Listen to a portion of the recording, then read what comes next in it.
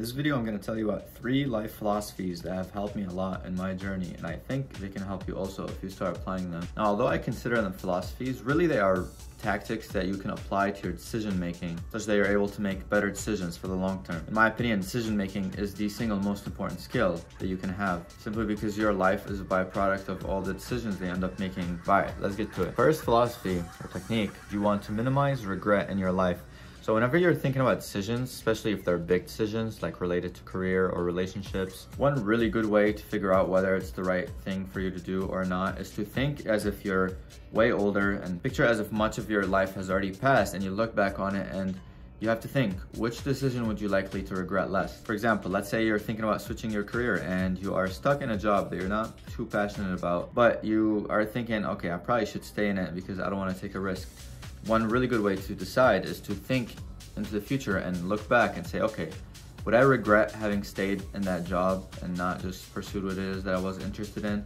Or would I be fine with it? Now, this is very powerful because it forces you to get out of this fear state that your brain puts yourself in whenever it's faced with big decisions. And you're thinking more of like long term rather than short term. Because in the short term, things are always gonna get messy and things will be disrupted. And your brain doesn't like that. Your brain wants to keep things peaceful and nice. All right, so the second philosophy is called serendipity. What serendipity basically means is just happy accidents. Now, this way of thinking is especially important if you're someone who seeks novelty in things, if you're like in a stage in life where you'd like to get more exposure to things. And the key idea is, again, when you're making decisions, you want to make sure you're making decisions that increase the likelihood of you running into some form of happy accident. So you basically take more action. And one scenario of this is, let's say you find out that there's like a networking event and you want to go, but then part of you is like, nah, it's gonna be boring. But then part of you is like, no, let's just do it. And then you actually go to the event and you end up running into someone that gets you your next job. Or an even more extreme example is in that event, instead of running into someone who gets you your next job, you run into someone that you fall in love with. The idea behind it is to take more chances and to do more things in life. You'll indirectly and unexpectedly run into other things that will open up your mind to new things.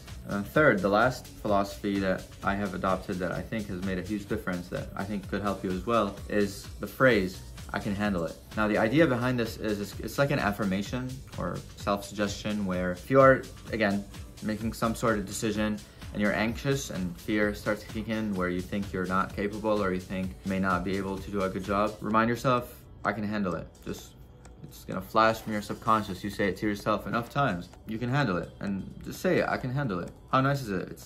Feels nice to say it, right? I can handle it. I can handle it. I can handle it. There's many things that I signed up for that I was not qualified to do, or I was not like prepared to do, or did not have the skills to do. But I had the belief that whatever was gonna get thrown at me, I can learn it in a short period of time, and I can put a lot of work in it, put my heart into it, and just figure it out. And that was almost always the case. So my first time doing undergraduate research, I had no idea what I was doing, but deep down I knew that I could handle it, and I just went at it. And then likewise, when I went for my first internship, I was very scared, and I was like, oh my god, is this gonna be hard? But then I said, okay, no, whatever it is, I'll figure it out. I'll learn on the job. And that's kind of the reality of the situation, is that you should not wait until you're fully qualified to take on challenges and take on some tasks. You should just kind of jump on top of things and just, you can handle it. So to summarize, 3 key ideas that if you can apply in your life, I think can make a big difference in your decision making is minimize regrets, take action, and let life take place with its serendipitous gift. And then finally, tell yourself that you can handle it. And I believe that you can. But hey, before you click off, if you made it this far in the video, I want to say, first of all, I really appreciate it. That means, again,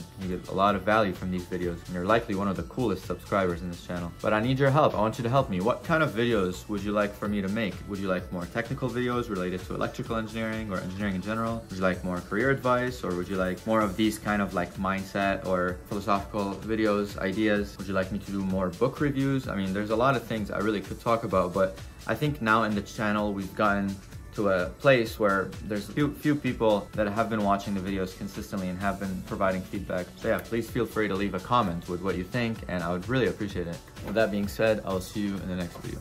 Peace, love.